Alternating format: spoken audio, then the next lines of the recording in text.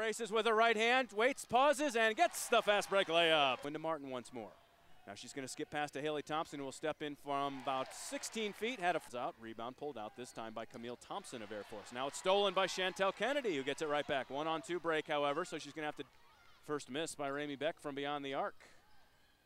And just like that, Kim Mestog into a 2-3 zone. Kim Mestog catches a quick pass and lightly kick to McKeever.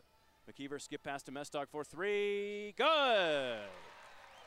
He's caught underneath, really powers her way up. Haley Thompson's going to fire a quick 3. That rattles out, but Sam Martin pulls down the offensive board and gets the putback. Back to Bonnie Barbie. She'll fire another 3. Good.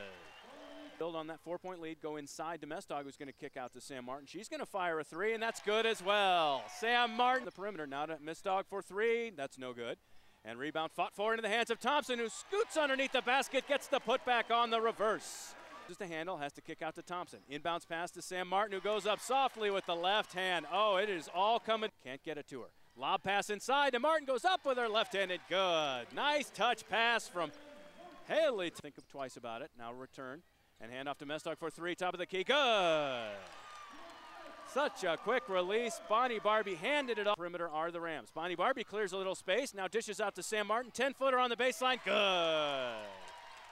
Barbie's penetration. Perimeter are the Rams. Now Kim Mestog's going to go through the lane. Shot is up, hits the back iron and falls. Nice couple team.